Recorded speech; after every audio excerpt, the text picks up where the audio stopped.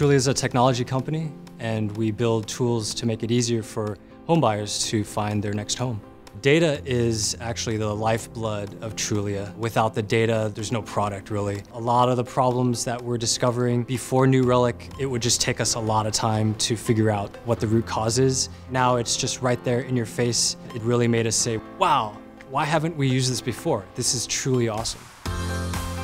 We're using New Relic to monitor everything we can, from the standard consumer-facing websites to internal services to our mobile applications. As an older startup, one of the problems we can face is that there might be things running in the code that someone doesn't actually know about.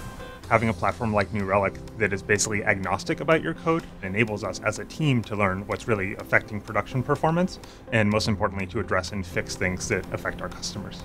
It was incredibly easy to deploy New Relic. It was literally maybe 4 or 5 steps to actually get people to start using it, so the ramp-up time and the training involved was extremely low cost. New Relic has almost given us an additional headcount on our ops team just because it frees up a lot of time for us to focus on bigger and better things. There are so many specific instances when New Relic has helped us pinpoint a particular problem. It's hard to pick just one, from something as simple as saying, here's a call that we're doing that takes 50 milliseconds every page that we don't need to do, to more critical saying, okay, there's something wrong and slowing down multiple parts of the application.